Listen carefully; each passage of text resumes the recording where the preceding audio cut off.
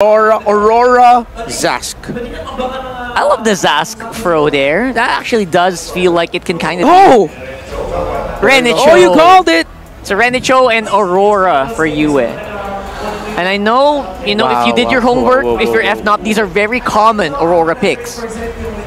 This is not looking good for Fnatic Onyx PH. What's a good thing to pick here for last, though, for them? Phoveus. Oh no, but it's the alpha. They have to think, are they willing to get the Phoveus? Or, do they go utility here? For Rome and just switch Kirk up to the Gatot Gacha? Something that won't be immediately cancelled out by Aurora. The Frigid Glacier, Pride of Ice. What if they just end up going Tig? Oh no, but there'll be Purifies there. And big ticket ultimates against lineups that have like a second life, like an Aurora, shouldn't be. You're gonna get punished, right? Ruby. That's Ruby Rome. Yeah, this is an answer to the Cho, answer to the Harith, but Ruby into the Edith doesn't have the most glowing record.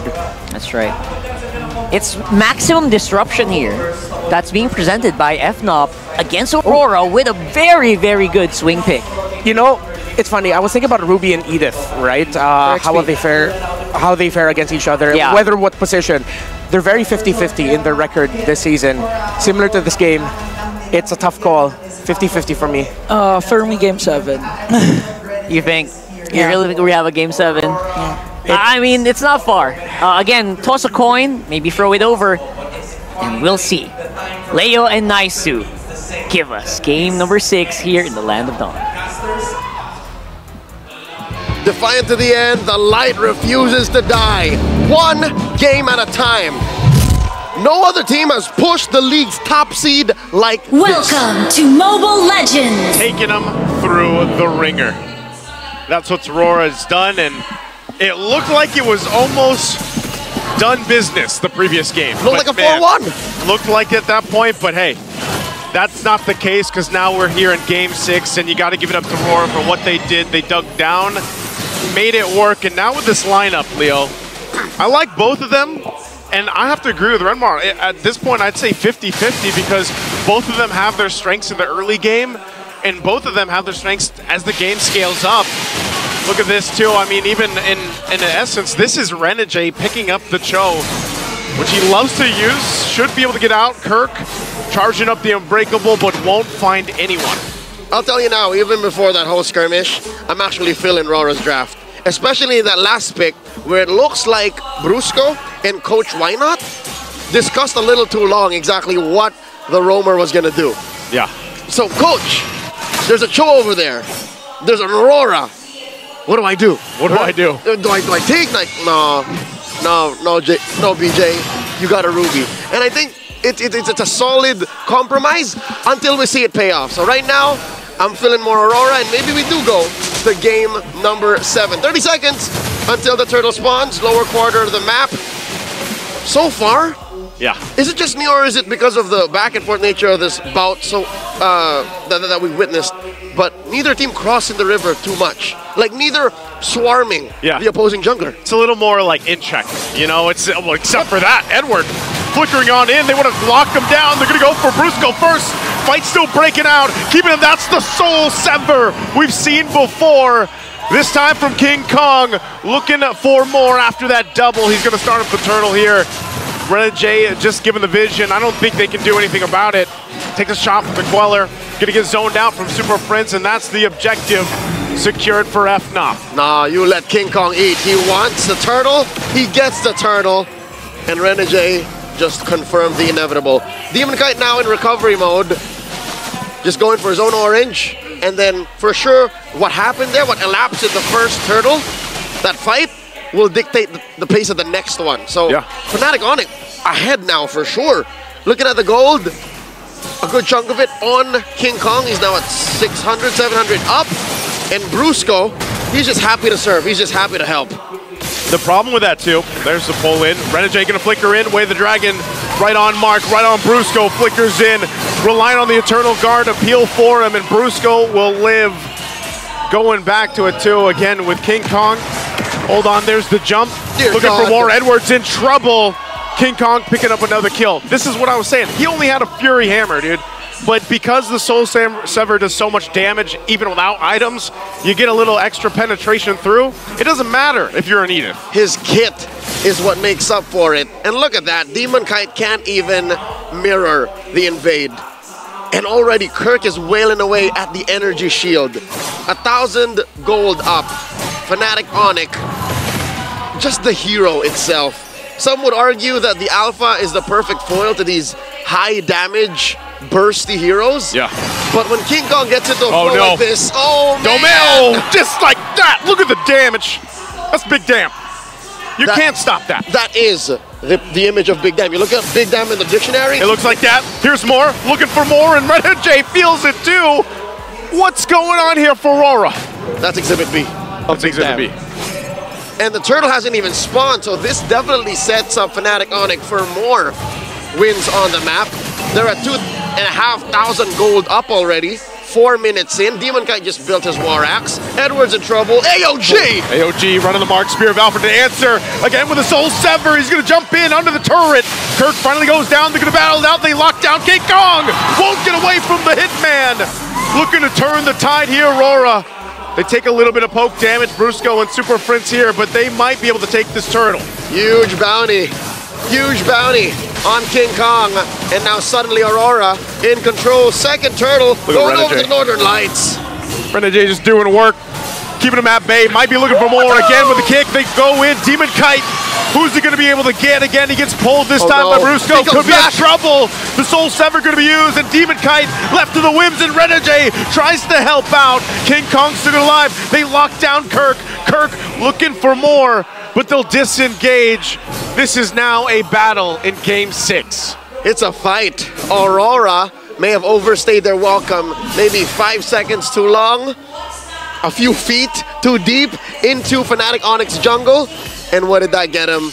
Well, to be fair, Demon Kite is closer now to King Kong. What is that, like 600 gold in between? Yeah. It definitely was much worse like 2 minutes ago. He made some big moves, and they had to. Like, that whole thing, the way they responded down at the bottom lane, kind of started them getting back into position. So this is exactly what RORA needed, because, you know, just a little bit ago, the lead was already ballooning past the 2K mark. Yep, approaching 3.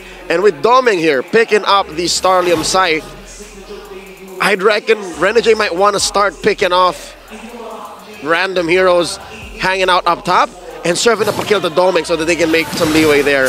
King Kong coming out of the bush. I'm not so sure if Fnatic Onyx knows that there's 4 members of FNOP on the upper quarter of the map. They make a concealed play. Is this wise to try and kill Kirk? He's a chunky boy. They might try to trade around here. Kirk just going to AOG on out. The turret, though, is going to be taken. Meanwhile, up top, Doming was forced out of lane, so it's going to be a trade across the map for the tier 1s. All right. Bottom goes over to Fnatic. Top lane to Aurora. And now they set up for the final turtle. Upper quarter. Brusco and King Kong holding this bush. ReneJ slowed down. I think ReneJ has to start protecting himself and keeping that kick for when it actually matters. I think he played the early pushing really well. And now we'll see if he adjusts. He's looking to set up here in the mid lane again for the turtle. Edward goes down. There's the kick right on the mark. King Kong could be in trouble into the frigid glacier as well. From UA, but Kelra unleashed it on the backside. Looking for the pickoff. Everybody's split up though as Kelra finally goes down. The 2-for-3 trade. But RORA will win the turtle battle as they secure the last one for the game. What did I say? The next standard is now. And that gives Aurora the final turtle of game number 6. Suddenly Fnatic Onyx lead, kaput, nada, zip. And they're pushing up top. Bottom lane is still in control. Yep. And suddenly Fnatic Onyx have to check bushes now more often. It's clear that Aurora are in the driver's seat. And I'm not gonna say it's all ReneJ, but he played a big role. Anyone who says otherwise is wrong. He's played a massive role in this, and what you're noticing is he's angling those kicks right on the mark towards UA. A lot of times if he's kicking one, it makes FNOP respond, and then they get set up into a frigid glacier. Like, that is as choreographed as it gets. I mean, look at him right now. He's providing a ton of vision too. He's fine. Might actually go in for something, not committing to it. But this is what has to be handled here. FNOP has to be able to go ahead and contain what Renegé's trying to set up. He forces out so much for so little. It's economically unfair for Fnatic Onic to respond to Renegé, but that's what he does. That is what the Hitman does best. He did it yesterday against Falcons. He did it the other day against Blacklist International. Yep. 8.5 minutes in. The Lord is spawning in the upper quarter, and they're making sure that the long lane is good. He's gonna get pulled. I'm offended. They're tired of Renegé dancing in front of him now. King Kong jumping towards Yue, looking to crash him down. They'll take out Yue in the exchange. Doming has to pop the Zaman Force, but they'll back off after losing at 2. Demon Kite still in the mid lane, trying to keep things together. And seemingly, Renegé is the anchor being of Aurora. He goes, Yue goes, and suddenly the offensive maneuvers of Aurora are like, all right, we're back in the back seat. We're back in the ropes. And because of that sudden response by Fnatic Onic, they can't control the long lane anymore. The lane is pushed in. Yep. Fnatic has 1,000 gold up. And they have to find a way to get Renegé back into that flow. They have to trick Fnatic Onic into thinking, we can't do this, not without killing Renegé. I think this is where you really, again, have to be able to find the mark if you're Renegé. He's going to get spotted out of that bush, so won't be able to play from that angle like he did previously on that last turtle. So still, the stalemate right now for this Lord take. And what makes this such a difficult job for the Hitman is Brusco. I think you keep your eyes on Brusco, and you already know where Renegé has to go. And they can't be in the same spot. If Brusco gets his way and gets a good hook in, that ruins Aurora's entry point. See, look how Brusco's keeping that pixel brush. That's key for Fnatic Onic to keep this Lord dancing. All he has to do is sit there too, you know? He's even got that flicker available, so it's a little bit, if he decides to, they want to go for it and go for that pull with the I'm offended flicker, they can. They can actually set it up, but they don't have to. They don't have to force it. And the only one who can really afford a hook check is Doming, because Doming has the Purify. Yeah. But if you purify that hook, you're missing out on so many other things you need to purify. The AOG, King Kong's stun on a charged surge, Super Prince's ult. It's literally a bad idea. So that's why Brusco, single-handedly, is also keeping Fnatic Onic in the game here, in the Lord Dance. They'll still take the calm approach for it. Gonna go in. Actually, there's the pull into the Eternal Guard. The Spear of Alpha, though, from Demon Kite. Will be able to find 2. It's a double for him for now. Oh. And King Kong on the defense has to get out. This could be a Lord take for RORA now after a great setup. Yue was just too much. He dropped bombs, ice bombs, blizzards on Fnatic Onic, and that led to a Lord score. Couple of kills too.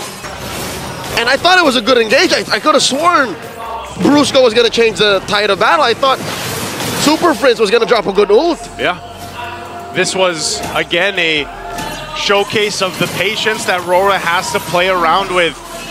Even if it's not Renegé starting those fights and starting them up, if they just respond the correct way with the tools they have, with this lineup against Brusco pulling them, then they can win those fights because it's so devastating. No matter where FNOP goes with this lineup, if they're bunched up, they get frozen, and then a Spear of Alpha or vice versa, it's really difficult to escape that kind of setup. And so how do they approach that fight? What's worse for Fnatic Onic is they actually want to keep fighting. They actually want to keep playing footsies. But the fact that Aurora hide themselves so well makes it difficult for Kirk and Brusco to find a sure hit. Yeah. I'm looking at Kirk's stacks on the Thunderbelt. Oh, look at the junglers. It's looking lethargic. I'm pretty sure that's at single digits right now. Both junglers just handling up that far lane up top. Lord slowly making its way down the bottom. We're going to have to keep an eye here on King Kong. Which way is he going to go? Is he going to look to actually sandwich off RORA? Lord finally being worked on here by FNOP. Looks like he'll just get the call to go back to base. They defend for now for Fnatic Onic Philippines after that Lord. Despite this being a small lead at 1,500, I think Aurora and Fnatic Onic PH knows that that's more than the true story. Aurora are controlling the map, and that's allowing them to actually just make plays like this. Whoa! They're gonna go in. They dive on in. There's the Frigid Glacier again! Able to find two. Brusco and King Kong out of the picture. Renegade holding down the front side. Goes in for the kick. Gets the Purify out, and again, Demonkind follows through. RORA's looking to cap this one out. They still have to wait for the minions, but Kelra will survive. Not enough minions to end the game, but RORA, do they want to still go? It's all Kelra left alone here. 10 seconds. The minions marching in, and RORA sees Game 7 in sight, and they'll take us to it. Game 7's upon us for the grand final. We're going all the way, folks. We're going